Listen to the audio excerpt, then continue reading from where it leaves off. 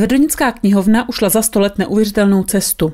Od školní půjčovny knih, kterou vedli tamní učitelé, až po Centrum kultury a vzdělání ve Tvrdonicích.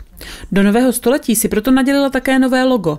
Popřát k tak významnému výročí přišli nejen místní, ale také knihovníci z okolních měst a obcí. My tady máme dneska zahradní slavnost, kterou konáme na počest z těch narozenin naší místní Tvrdoňské knihovny. Jaký je program? Už na začátku jsme se sešli všichni tady na krásné zahradě naší mateřské školy, která je krásná, rozlehlá. My jsme si ji ještě vyzdobili trošku a dodělali k obrazu svému. Vystoupili nám tady děti z dramatického kroužku z naší místní základní školy, děti z dětského národopisného souboru Pomněnka. Pokřtili jsme logo, teď se krají a chutná dort. Vevnitř v knihovně se připravuje divadelko paní spisovatelky Markéty Harasimové. Za chvilku tady vypukne pro dospěláky beseda se spisovatelem Dominikem Landsmanem. Máme tady připraveno nějaké občerstvení, pozvali jsme studio Bez kliky, které tiskne krásné pamětní listy, které připravilo úplně výlučně k tomu dnešnímu výročí. Máme tady dílničku pro děti i pro dospělé, kde si mohou tvořit z recyklovaných knih, ze starého papíru.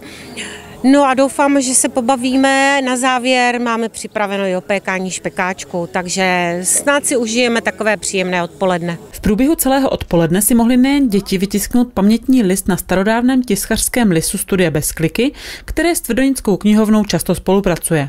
Já jsem Roman Prokeš a teďka pozor, zde mám takový zvláštní list. Pro dnešní příležitost tiskneme pamětní listy právě na tomto starém stroji. Jak je to starý stroj? No zase tak úplně ne, technicky je třeba, dejme tomu, bychom řekli ze 17. století, ale prakticky je vyrobený třeba před 15 lety. Co na něm všechno dokážete vytisknout? No nejradši bychom tiskli 1000 koruny, to bohužel nejde, ale tiskneme takové menší grafiky nebo pamětní listy a tak podobně. Jo, je to z těch menších strojů, které mám, které jdou převážet a tady často dělám přednášky v knihovně. A jakých vůbec bylo těch 100 prošlých let Tvrdonické knihovny? My máme už od roku 82 profesionální knihovnu ve Tvrdonicích, takže knihovna se tady opravdu hodně zapojuje do veřejného života, do pořádání akcí obecních i z jiných spolků. Spolupracujeme až do dnešních dnů s jinými spolky, hodně se školou, se školkou.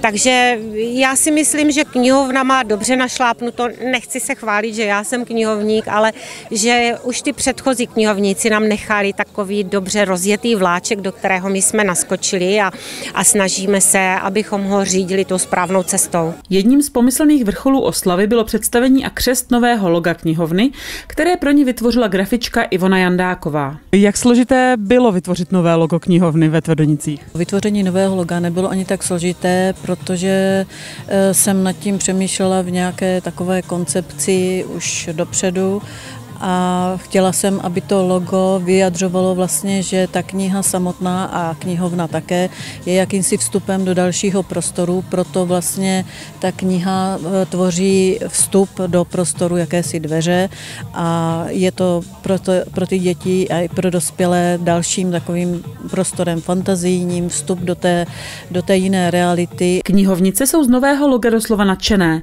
Představuje podle nich to, jak jejich knihovnu sami vnímají. Nám se logo velice líbí, myslím si, že je moderní, ale že je vypovídající. Jsou to takové dveře otevřené do knihovny. Konzultovali jsme to s paní Jandákovou, která ho pro nás navrhla a tato myšlenka se nám líbila. Po samotném křtu a ochutnání dortu se děti přesunuli dovnitř knihovny, kde už na ně čekalo divadelko spisovatelky Markéty Harasimové. Já jsem se těšil, že si konečně pořádně odpočnu, že se vyspím.